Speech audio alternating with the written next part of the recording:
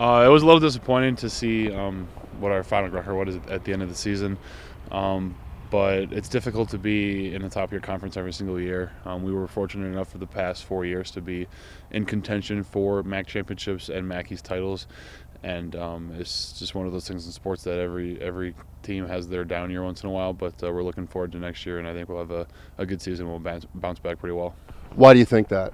We have a lot of guys coming back. We had a young quarterback at probably about 8 or 9 starts this season. So we got a lot of our young receivers as well are coming back, and a lot of guys on defense. So I think that with the first year under their new system and a lot more confidence with good playing time from last season, that this winter we'll have a really good season, or a really good conditioning season, and then in the summer do well training, and then kind of hit the ground running in August for training camp. And so having that year under their belt will help a lot with their confidence.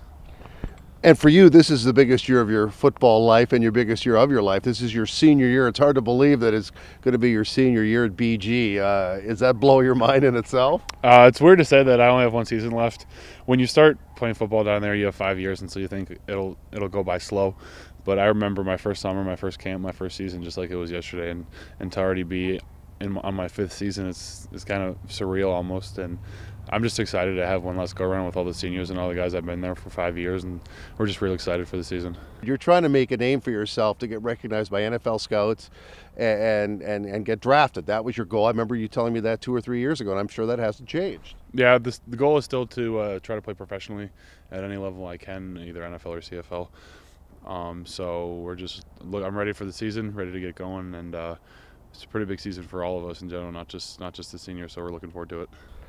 And finally, besides the 800 pictures of you and your girlfriend on your Facebook page, there's also a picture of you with a bunch of, I guess, law students. What's that about? It was for our constitutional law class. Instead of writing a traditional final that you would with like multiple choice and essays and stuff like that, we did a Supreme Court simulation.